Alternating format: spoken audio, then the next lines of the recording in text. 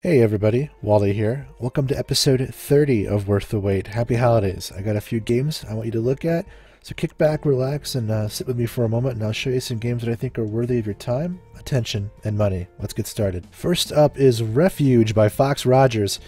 2 players, but only 1 survivor. Kind of the whole H1Z1 who will pull out of this alive dynamic condensed down to its most purest form. You're on a remote, deserted island slash piece of civilization unknown to man, and you're forced to either confront your opponent or outsurvive him between a battle of wits and exposure to the elements. I've always been a fan of that outwitting the stranger, the dangerous game model, so check it out. I think it's interesting and it deserves just a little bit more attention than it's getting.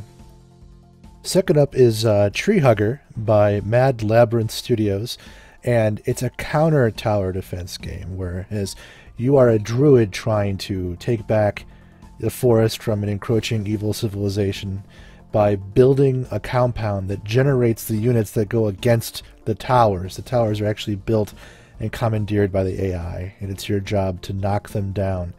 I have a weak spot for tower defense games, especially tower defense games that kind of break the dynamic. And I love the aesthetic too. And the art and the color of the design is just phenomenal. And it's a little tongue-in-cheek too, you can tell from where they're going with it. And it's also something that's a bit more down-to-earth and friendly in the way it's being portrayed for multiple age demographics. Take a look, see what you think. I think it looks like a lot of fun. Now, last but certainly not least is Rumbleslam by TT Combat. Now, I am a huge Blood Bowl fan. I love the tabletop game. I love this idea of taking a fantasy motif and putting it on its head and making fun of it and throwing it into something unconventional. And this is about as unconventional, I think, as you can get. One-on-one or a tag team, as well as, I think, a little bit more complex rule dynamics from there as well. I should also mention that it's extremely fast-paced. Game's about 40 minutes long, and no one's waiting to take a turn. There's always like constant action, which is great for a game with that kind of pacing and style. And I think it's a lot of fun, so take a look. Normally I don't go for board stuff, but I always squeeze one in sometimes, and this is one of those exceptions.